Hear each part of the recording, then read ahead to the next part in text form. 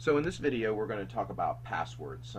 I want to talk about two different things. One is the password file, and then later I'm going to talk about password complexity. But first I want to talk about the password file, some interesting or some things that you need to know for the password file. The first thing you need to know is that there is an init.aura parameter that kind of governs this. Let's take a look.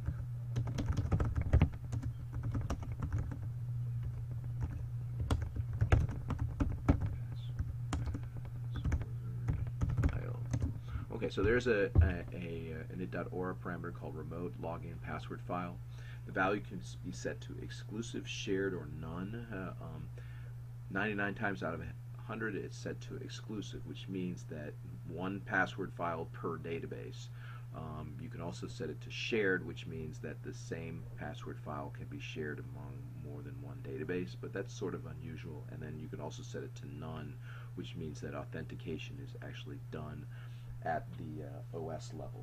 But on an OCM exam, you just need to make sure you check this out to make sure it's set to, I would imagine, exclusive. So what I'm going to do here, let's take a look at who is in the password file right now. So I'm going to do select star $PW file users. And right now we only have the sys user, but I'm going to create another one. So let's go ahead and do that.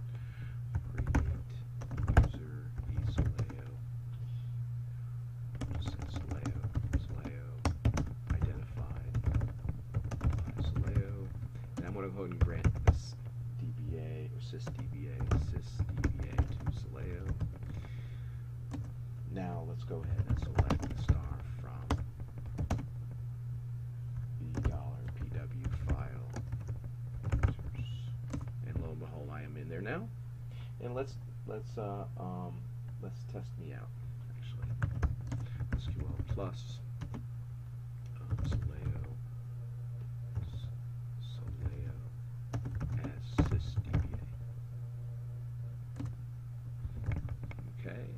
also, let's go ahead and change the password just for fun, alter, and we're going to show you once you do this it will sync up with the password file. So alter user Soleo identified by OCM test, and let's exit out SQL plus Soleo OCM test as sysdba. Sure enough, it works. So also I just want to make sure you see what the naming convention is for the password file. Let's go there. Oracle. First of all, it's found in Oracle home/dbs. Oracle home/dbs, and the password file is aura pw and the SID name. Okay, so the next thing, there are some other options with respect to the Aura password file. So let's just look at that. Aura PW.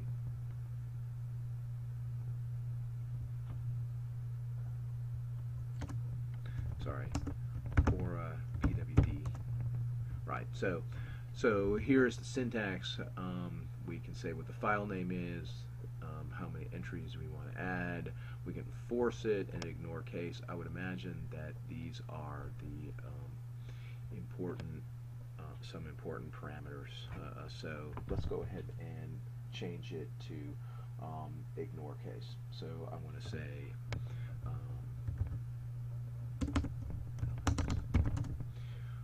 aura pw file is equal to aura pw ocm. Force equals yes, because the file's already there, and we're going to go ignore case equals yes.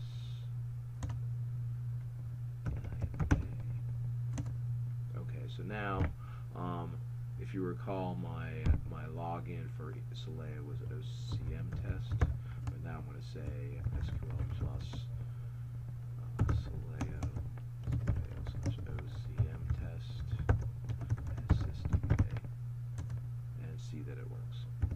And that's it for this portion of the video. What I want to talk about next is password complexity.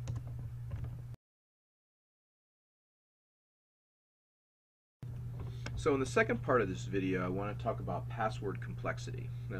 So there's a few things to make sure you remember. The first thing is that the database is by default set up for case sensitivity, so I just wanted to show you that parameter associated with that.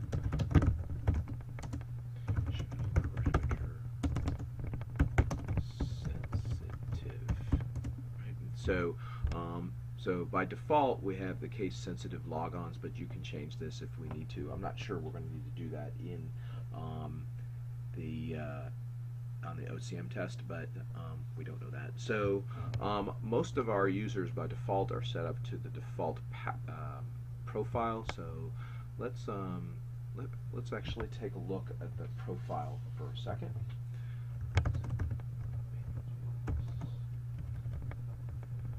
Actually, let's not even do that. Let's just do set line size to 150. Select profile, resource name, limit from,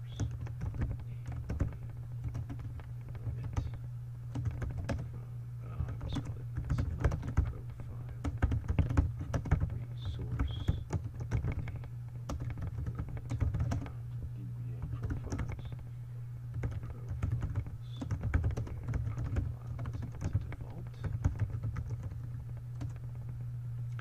And so right now we have no password verification or password complexity routine, but Oracle gives us one that we can actually use. So let's go ahead and take a look at that. Let's do this. Home/rdbms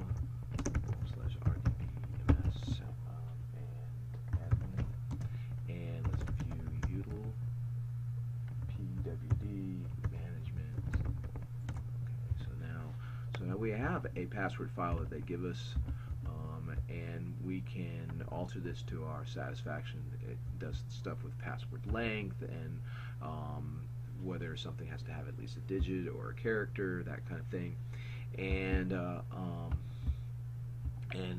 it alters the profile for certain things. The default profile to password life or grace time or reuse time and what have you. And so if we set this on, let's just show you what happens when we set it on. So actually, I think we had shown earlier. Let's go back to, right. So what we had shown earlier is that very little is set up here in terms of password profiles, but we're going to change that in just a second.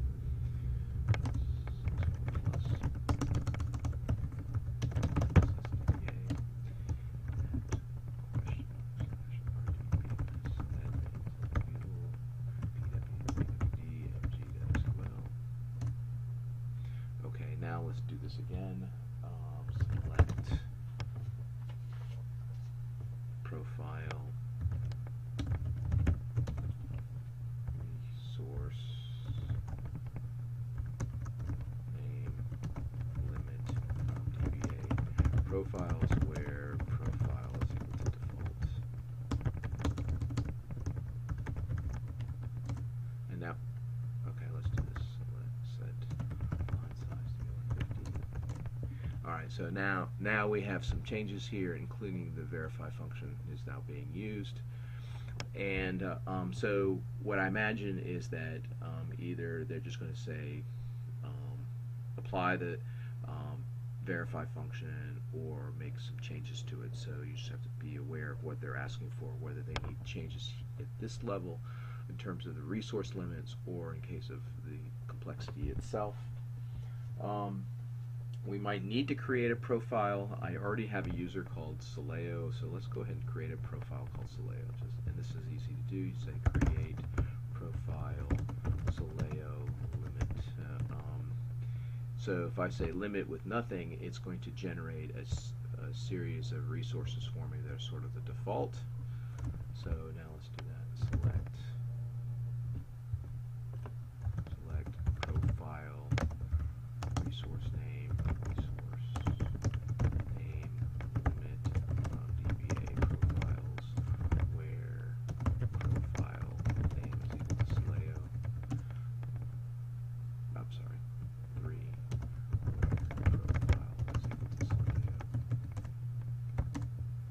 and see, so now I've created a profile. Let's go ahead and assign that profile to Soleo, alter, user, Soleo, profile, Soleo.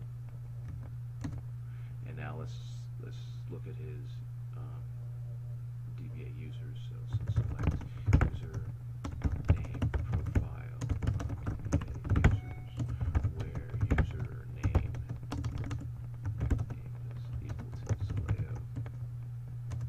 And sure enough, he's assigned profile. So now let's look at the default profile again. So select profile, resource name limit, DBA profiles, where profile is equal to default. And because we ran the password management function, we have a verify function here, but we can get rid of it. We can say alter profile default limit password verify function, and I think we just say null. Let's see that. Now let's do this again.